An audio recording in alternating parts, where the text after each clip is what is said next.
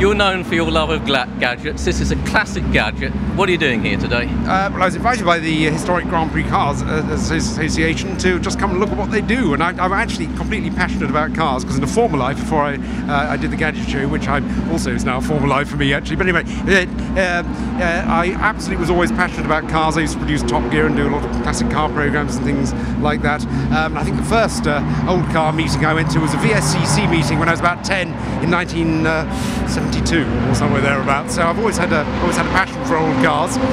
What's your favourite all-time car? Oh gosh, I actually like really quite slow cars that you can drive really fast. So I mean, for me, so even something like an old 2CV that you can actually really sort of drive on the limits of its handling all the time is absolutely great fun. So I love cars like that. I love. What are other things in that? I mean, one of the first cars I drove, which is sort of related to this, was one of our neighbours when I was a child had a Fraser Nash with an Anzani engine, I think it was, and he let me out driving that. Another neighbour down the road had an old TR2, and again I was allowed to try that. So I like things with a bit of age on them. Do you think that modern cars are getting too clinical? They're becoming too sterile because they're that good? In some ways, yes. They're also going a lot easier to drive, and I think a lot. And so you do miss. I mean, one of the favourite cars I ever owned actually was actually a Mark 1 1100 Golf, which again had the same sort of thing. You really and with newer cars, you don't get that sensation of driving anywhere near the limits of their abilities. And in that way, yes, they are a bit more boring. On the other hand, they're so much better. They're so much more economical and quieter and crash-proof and all those things that we actually want cars to be when we're doing 20,000 miles a year in them.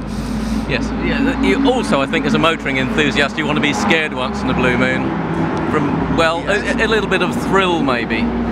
Yes. Yes, true. Well, I suppose yes, there is. I suppose. I mean, classic cars seem to be undergoing something of a revival. Anyway, I mean, the number of magazines and publications there are about them now is more than ever, it seems, and the event sizes are so popular.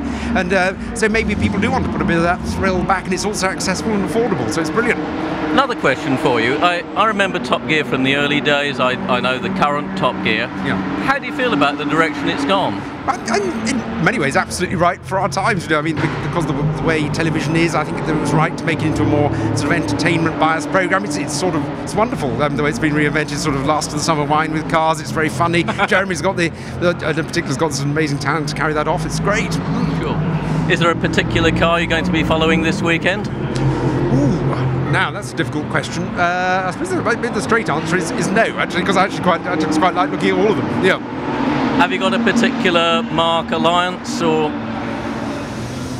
are you a Ferrari man, Maserati man, BMW? In terms of these cars, no, not really. I don't think I've got enough personal experience of actually driving them to have developed one. In a sense, that would be I think.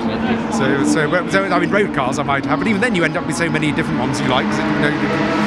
Any tips on any new gadgets coming out that we should be looking for?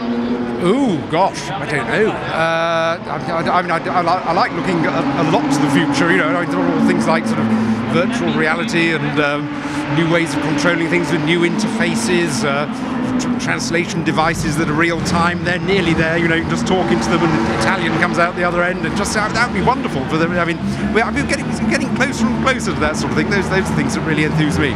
We're certainly living in exciting times. Thanks so much for talking to us. Thank you.